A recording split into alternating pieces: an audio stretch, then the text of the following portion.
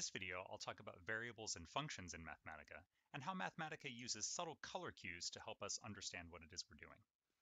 So if we want to use variables in Mathematica, we can define them in a very simple way.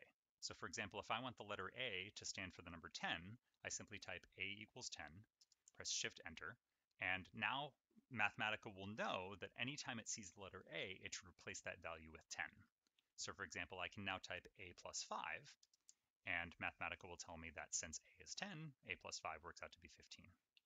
I can type A squared, and again, since A is 10, A squared will be 100. I can also type the letter B, for example, B could be 7, and now B is defined to be the value of 7. And so now I can type in expressions with multiple variables like 2A plus 3B, which works out to be 41. I can also multiply these variables together. I can type A times B, and since A is 10 and B is 7, A times B works out to be 70. I want to be careful, however. If I type AB, Mathematica actually will not evaluate AB to be A times B. And there's a couple of reasons why this happens. So Mathematica is actually a computer programming language, and in computer programming languages, variable names can be multiple letters. We don't allow this in a mathematical context. Every variable is a single letter, but in a computer language, you are allowed to have variable names that are multiple letters long.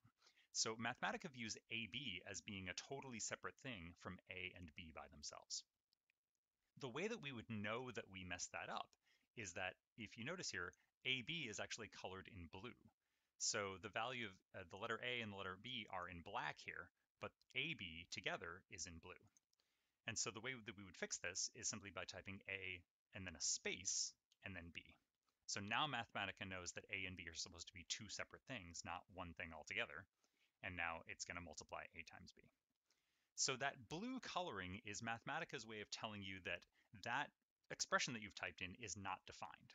And this can help us in a lot of different ways. So for example, if I was going to evaluate the sign of pi, and I forgot the rules for syntax in Mathematica, namely that I need capital letters. So notice that SIN is in blue, and also the pi is in blue.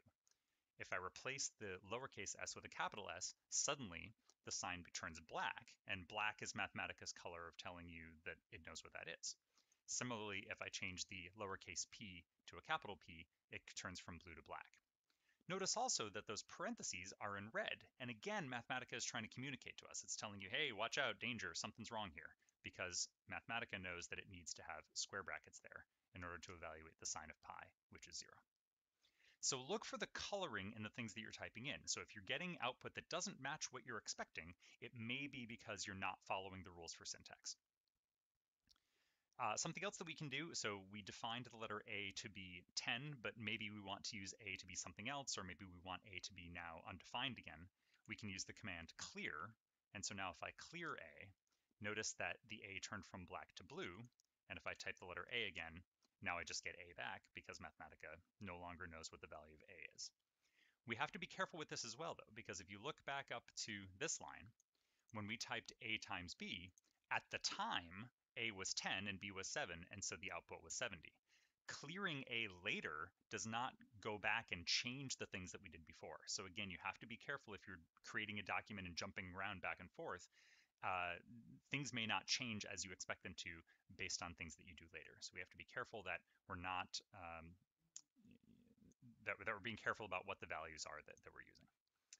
One more thing that I want to tell you about, and that is how to define a function. So the syntax for defining a function in Mathematica is very particular, and if you mess it up, it doesn't quite work the way that you want it to.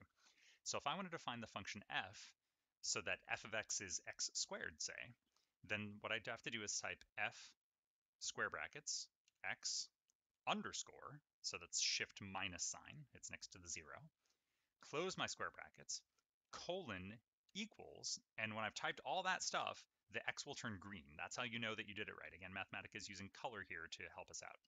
So the x turned green, and now I'm going to type x squared. So if I hit Shift Enter, now the f turns black because I've defined what that letter f stands for now. And now f works just like any built-in function.